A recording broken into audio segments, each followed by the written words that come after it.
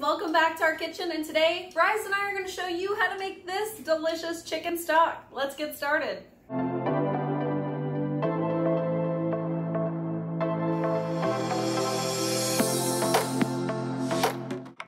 For today's recipe, you will need a stock pot, 1.5 to 2 pounds of chicken bones. They do have to be pre-roasted. So all I did here is I just kept this container in my freezer, and every time I cooked chicken with bones, I just threw the bones in there. Or you can roast a whole chicken. It's completely up to you. You will also need 2 carrots, 1 onion, 2 stalks of celery, salt, and pepper. And then for today's aromatics, I'm going to be using rosemary, thyme, and bay leaves. You can choose any aromatics that you would like. I just really like these flavors. So that's what we're using today. It's super simple and easy. So let's get started by chopping up our vegetables. This can just be a really rough chop. It doesn't have to be peeled. You don't have to cut the ends off. It doesn't matter because we're going to throw it in that pot and it's going to reduce down for a few hours. So just chop all of those vegetables up and we'll get started.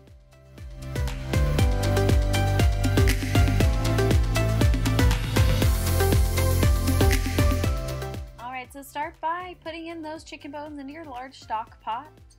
Then go ahead and add in your roughly chopped vegetables.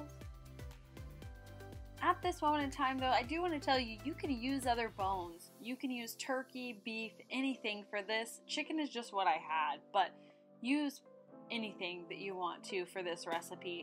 It will all work the same. This is just a very basic kind of guide on how to make chicken stock. So alright, then go ahead and add in your salt. I just like to use kosher salt for things like this. I just threw a couple pinches in there, no exact measurements. And then go ahead and add about 3 to 5 peppercorns in there. Don't grind them up, you just want to keep them whole. So just throw some in there and then put in your aromatics.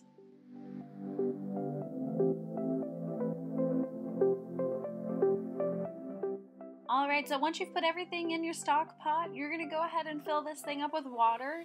You want your water to be about 1 inch above your bones. So fill it up till it's about 1 inch above your bones.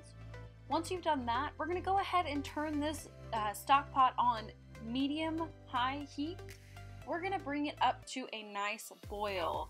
So during this time, I did switch lids on my pot, so that's what you're seeing.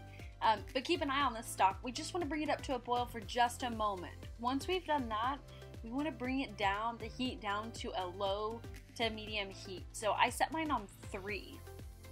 And just give it a nice stir here. You might see some type of kind of a scummy foam on the top of yours. This stock did not have it.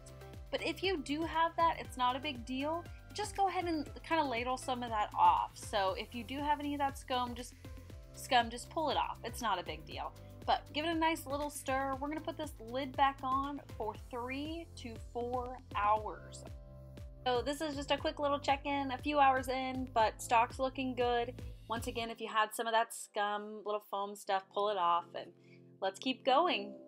Alright guys, so the chicken stock is done. It's been about 3.5 to 4 hours. We're going to start by putting it on the counter and grab a bowl and some tongs and just pull out as many of those bones and vegetable scraps as you can.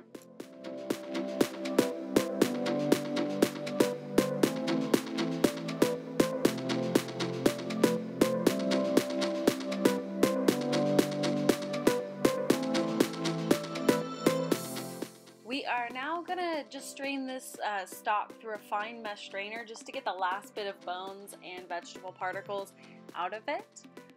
You can also strain the bowl of bones that we put aside earlier. I did this actually off camera because you want to get every last little bit of this stock. I'm telling you, this is going to elevate all of your dishes. You are going to be a stock fanatic now after you make this. But once you're done with that, just go ahead and fill these up in some ball jars.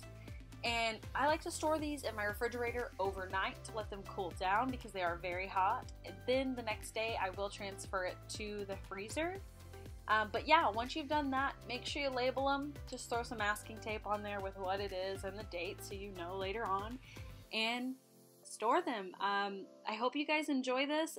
This is really going to help elevate your cooking. Alright guys, well, I hope you enjoyed this video. If you did, be sure to hit that subscribe button down below and hit the bell so you get notified when I post new videos.